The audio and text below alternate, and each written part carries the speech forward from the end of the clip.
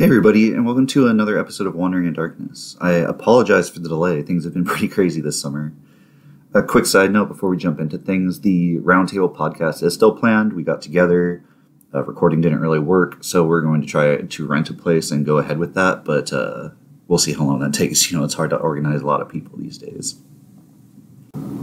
Anyways, today we're going to look at reasons polytheism is superior to monotheism, and why monotheism itself is more than likely false. There are two reasons why polytheism is a more reasonable form of theism than monotheism. First is that it addresses all the same questions as monotheism, and second is that it does not fall victim to the logical, evidential, pragmatic, and cultural flaws of monotheism. Today I just want to discuss some of the bigger examples of why. Polytheism is the belief in many gods. It can take many forms, but for the purposes of this episode, I'll simply focus on my own perspective at this time. It is my belief that there's a single, large pantheon of deities, some of whom have interacted with humanity throughout our history in greatly varying ways.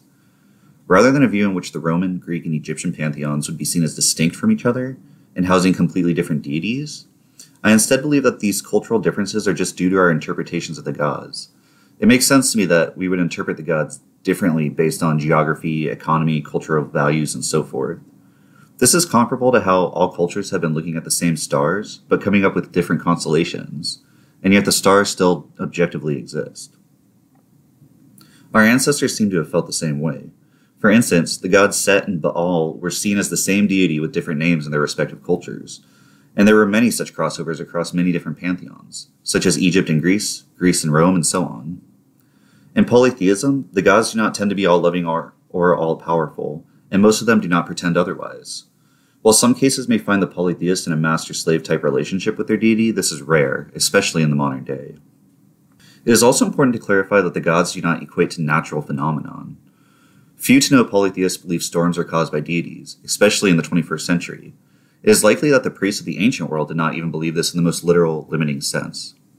This means that when people react to polytheism with a laugh and comment about how we know that how lightning works or wind works or something like that, they are creating a straw man and nothing less. Such natural forces as storms or anything like that are simply symbols of the gods and their natures. It's like if I describe a friend as having a fiery personality, I'm using fire symbolically to describe them, not suggesting that my friend is the source of all fires. In most myths, there have been a god or two that wanted all the power for themselves, wanted all the other gods to bow before them, such as Osiris in Egypt or Zeus in Greece. Starting in the 18th dynasty, one of these gods, calling itself the Aten, and its followers, said Aten was the only god and tried to destroy polytheism, but the Egyptians rejected this outright. However, given a few more centuries, monotheism took over Western culture, and all the polytheistic deities were bastardized into demons and devils, some being equated with Satan himself. There's absolutely no truth to these demonizations. Now, to compare polytheism to monotheism, let's start with divine experiences, contradictory religious texts, and mutually exclusive religious traditions. Divine experiences, an individual having an interaction with a deity or mystical force, have been reported in virtually all times and cultures, up to and through the modern day. This common human experience is some of the strongest evidence for the existence of gods, for we cannot possibly assume or show that they were all independent hallucinations or otherwise invalid. And even when we do show that an individual divine experience might be invalid, it does not imply they all are.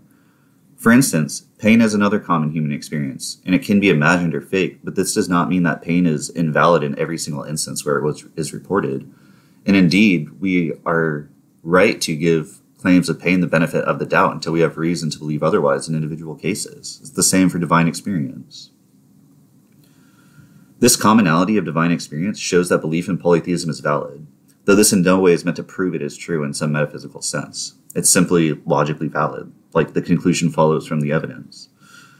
Indeed, experience is one of the most common reasons people reject atheism in my experience.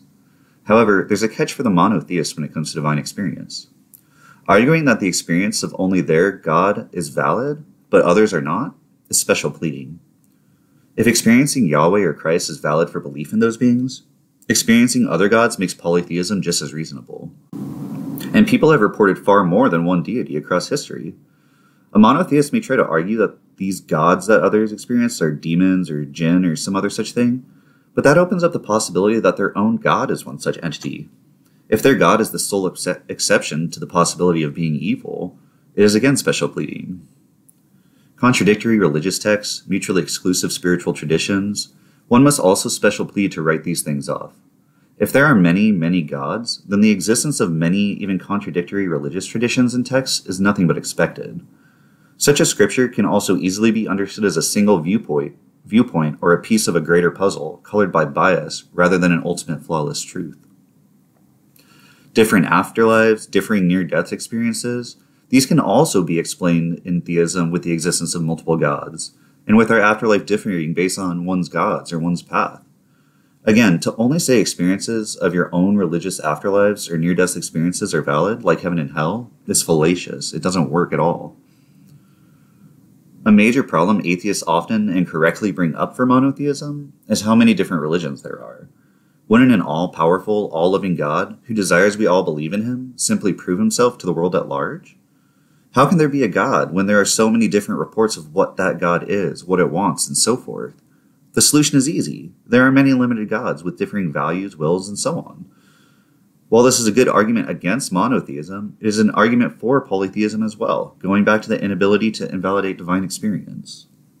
Moving on, the problem of evil says that if there is one all-loving, all-powerful deity, we should not expect evil in the world. This is because evil would imply the deity either allows evil while being able to stop it, so is not all-loving, or the deity wishes it could stop evil but cannot do so. It is not all-powerful. The problem is that evil clearly exists, as does a god or gods with many traditions claiming they are the one monotheistic omni-god. The only reasonable conclusion for the theist here, since evil is real, is that any deity claiming to be omni is lying, or its followers are lying on its behalf. Either way, this is not a good thing. It is also important to note polytheistic gods are not omni, even if they claim to be, and thus do not fall victim to the problem of evil. Of course, monotheists believe there are solutions to this problem of evil. One is that we simply cannot see God's big picture for us with our limited minds, and so cannot understand the benefits of our suffering. Of course, this is akin to an abusive parent who believes they are building character in their child via abuse, but the child simply doesn't understand. They can't comprehend how these beatings and degradings and such are going to make them a stronger person, supposedly. Obviously, this is disturbing, absurd, and dangerous, and it's a slippery slope. We do not want to follow the idea that maybe abusing someone is okay just because you don't understand why that abuse is happening. Another attempted solution is to suggest that evil only exists because of humanity's actions in the Garden of Evil, the so-called fall of man. Taking that story as true, this means that with full foreknowledge of us sinning and having to suffer evil, God allowed the fall to happen to us for whatever reason. This just brings it back around to God's plate. Why would he even allow us to fall at all? Why plant the tree? Why make eating from the tree a sin? Why not just make us able of understanding good and evil from the start? Why allow the serpent into the garden? What does he get out of it besides forcing worship out of followers in favor of salvation, which does not seem all good and loving at all? And why does evil impact other non-human life when they were not responsible for the fall? Let's put this fall of man story in more everyday terms. Take a firefighter who commits arson in order to put out the fire and appear the hero. Even if he does save people and get the fire out, is he really a moral hero when he started the fire in the first place? Does the act of putting out the fire undo his act of causing it? And what if people are hurt in the fire? What if they suffer in this fire that the firefighter unnecessarily caused just so he could put it out? Wouldn't he be an even greater villain? What Yahweh claims to have done is this on an infinitely greater scale, throwing us into a fire that he started and making us beg him to put it out. Likewise, another example is to take a police officer who knows a man wants to torture and kill you, knows who and where the man is, when they are going to attack you, and everything about the case. Instead of stopping the man, however, the police tell you that for every month you donate to the station and praise it on social media, they will protect you. But the month you stop, they will let the criminal torture and kill you. Nobody in their right mind would believe these officers were moral or upholding the law, and yet the situation between Yahweh and the so-called devil in monotheism is identical, just on a much more massive and therefore terrible scale. According to him and his followers, he knows the suffering that will happen and the evil Satan will inflict, and he can stop it, but he will only assist when you give him offering and worship. It's very messed up. A third supposed solution is to say that evil is worth the existence of free will, as we are allowed to decide for ourselves who we will be and what we will do. This implies God could not, or simply did not, create a world where both free will and no evil exist, once again proving he is not omni, and thus proving he is dishonest about his nature. It must also be noted that in this God's own mythology, gaining free will and knowledge in the Garden of Eden was a sin so horrible that it damned both us and the serpent for all eternity, showing that free will for humanity clearly is not very high on the priority list of such a God. Further, it seems important to add here that there is no true freedom of will if the only options are A and B is unending suffering and torture. Now, what if the reward for enduring the suffering is worth it all? Sure, you may have been used, abused, assaulted, hung out to dry, but it was only during a temporal life, and now you have an eternity of peace. The first issue is that the all-powerful and all-loving God would never have had to create or allow for suffering in the first place. Even then, I disagree that any reward is worth serious trauma. I would be hesitant to trust or respect anyone who writes off things like child abuse, poverty, or sexual violence, simply because they are not eternal. In a perfect world, these things should not happen even for a moment. We also know in modern psychology that even abuse solely in one's early years will have lifelong effects. There's no reason to think that more time would solve the problem. The only way to undo such trauma would be to erase it from memory, and then what was the point of it in the first place? So, perhaps God is simply bound to logic, which explains his seeming lack of power in certain situations. This is often argued by monotheism, such as when posed with a question like, could God create a rock so heavy he couldn't lift it? If he can, then God cannot do everything because he can't lift the rock. If he can't, then God also cannot do everything because he cannot create the rock. So they might say the question is invalid because the scenario requires violating logic. The issue here is rather clear, though. If God cannot supersede logic, he is again not omnipotent. It also means he didn't create logic. He's bound to it. So what he's telling us about himself cannot be the truth. One last point related to this problem of evil is divine hiddenness, that the supposedly all-powerful and all-living God is said to desire a relationship with us, which is to our benefit, and which if we don't engage in will cause great eternal suffering. But then he doesn't prove himself to the world at large. Which, with limited gods that are not omni, this is no problem. You see, if you reach out to Yahweh for a relationship and there's no answer, it causes a whole slew of problems when you're then punished for not believing. But if you reach out to, say, a Norse or Egyptian god and they do not answer, perhaps they're busy. Perhaps they just don't care. Perhaps they outright don't like you and aren't interested in that relationship. So if nothing else is convincing among all these arguments, at least let the problem of evil show that omni-monotheism is refuted, invalid, and unsound. It should be abandoned as much as physicalism, creationism, and flat earth theory. Moving on, two related refutations of monotheism are that this all-loving and all-powerful God seems to play favorites, and that God's chosen people can be harmed. Why would an all-powerful and all-loving God fight on the side of one people against others, if he is God of all? Why would he even need to if he could just avoid wars and hatred and stuff like that? This is even more confusing when a deity says something like murder is immoral, then turns around to condone the murder of heretics or even do it themselves. If God is indeed all-powerful and all-loving, and he has a favored people, why would those people be undergoing persecution or genocide? Why in the Bible, which is supposed to be God's own word, are there instances of other people and other gods being victorious over his people? What of the very real persecution of monotheists that have occurred over the centuries against his chosen people, such as the Holocaust? It makes no sense for any of these things to happen, let alone be in Scripture, if God is really all-loving and all-powerful. And all-intelligent, because why would you write yourself to be so flawed, you know? In the case of polytheism, the question is answered easily. There are many gods with many wills, and they're not all-powerful and not even all-loving. So some gods probably cared very much about these types of persecutions, but weren't able to stop it. Maybe some gods didn't. The possibility of evil gods is one that we should seriously consider, in my opinion. Next, if one believes that the first cause of the universe, per the cosmological argument, is a deity, this can be answered by both a polytheistic pantheon and a monotheistic God. When one posits a god as the first cause, an obvious question is, which god? Nothing about the cosmological argument suggests that this must be the God known as Yahweh or Allah who is in charge. It's actually more reasonable to believe a polytheistic pantheon is responsible for the first cause, as reality is not uniform, it's imperfect. Sorry, I can't get my words out apparently, but reality is not uniform and imperfect. It's even possible that there is a first cause, but that it's not a deity at all, such as it being a Big Bang or a random generation from quantum foam. The same applies to teleological arguments, like the watchmaker argument, which say that conditions for life are so specific, a god must have been involved in designing the world. Sure, if nature was different, life as we know it may not exist, but this does not necessarily imply a god is responsible. And even if it does, it doesn't imply one specific deity out of all the deities out there. The lack of uniformity in life and imperfection in the world is once again better answered here by polytheism than monotheism, and for the same reasons. So the first cause and watchmaker arguments don't support monotheism at all, even if they're true. Now, the idea of original sin, that we are a gross and fallen species, guilty for the sins of our ancestors and in need of external salvation, is extremely damaging. It has created a culture of guilt, abuse, and self-hatred, a mindset of self-victimization, which remains even as monotheism becomes less and less popular. From a monotheistic perspective, we are essentially evil, disgusting beings, not worthy of love, but lucky that God loves us anyways.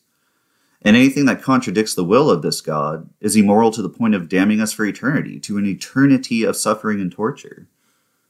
Yet with polytheism, if we recognize there are also gods who wish us to have knowledge and freedom, who don't hold it against us, everything changes. Imagine where society may be if we did not inherently believe in things like original sin, but instead taught a philosophy more akin to each individual being a beautiful, discrete, unique, divine being, with free will and individuation held to the highest regard. To teach people that individualism and pride are evil, or that being their true self is wrong, or that they are disgusting and deserving of hate and only a god can love them, it's just wild how casually stuff like this is taught. It's no wonder we are so passive when abused by others, be it people in power, companies, even loved ones, when our cultural myth teaches that abuse like this is love and the highest goal. Let me quote Stephen Crane here, because of course I'm going to quote Stephen Crane. Quote, "A man went before a strange god, the god of many men, sadly wise, and the deity thundered loudly, fat with rage and puffing, 'Kneel, mortal, and cringe and grovel, and do homage to my particularly sublime majesty.' The man fled. Then the man went to another god, the god of his inner thoughts, and this one looked at him with soft eyes, lit with infinite comprehension, and said, 'My poor child.'" Unquote. Along with how terrible it is that we teach people this idea of original sin, there's also no need to instill an extra sense of anxiety and dread in people about death, such as with suffering in hell, when there's already so much anxiety and dread inherent in human existence. Which, why, if God is the one all-powerful, all-loving God, makes more sense with polytheism again. Outside of basic morality, there are many valid ways for people to approach and live their lives, rather than one way which is so undoubtedly correct that doing something different means eternal suffering.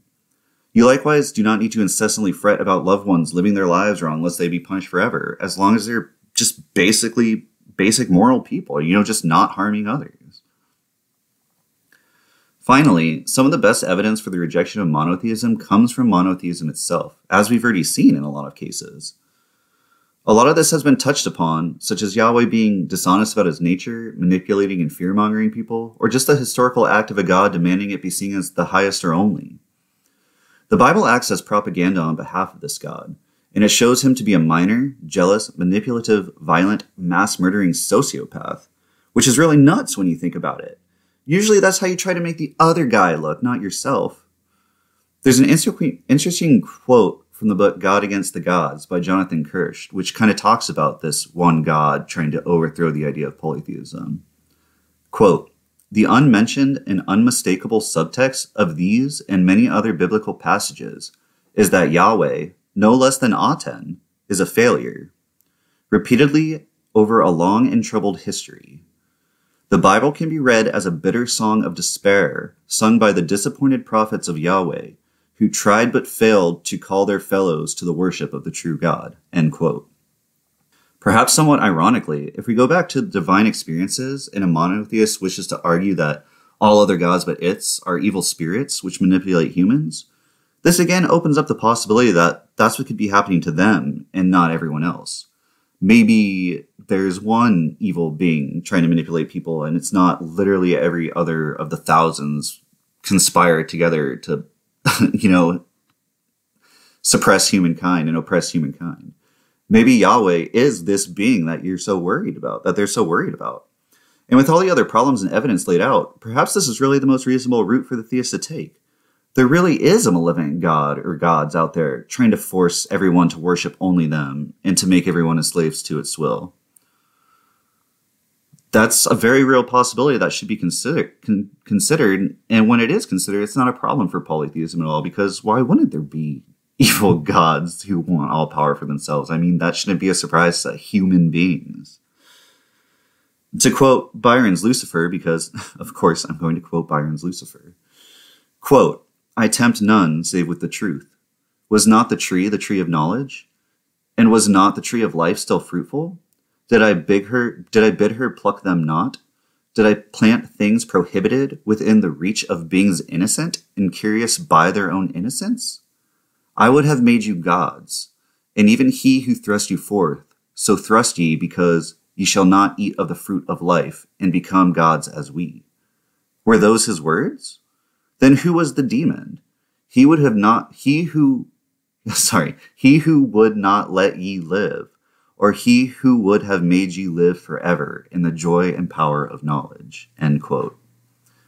In the end, what we find ourselves with is a petty deity who has been trying to be king of the gods, or the only god since Egypt, who lies about his nature, uses abuse and fear-mongering to manipulate people for worship, teaches people terrible things about themselves which are not true, calls for the death and destruction of those who will not bow, claims full credit for a world filled with evil and suffering, and produces propaganda which virtually admits to all this proudly, but is so arrogant and ignorant it confuses its own evil for goodness.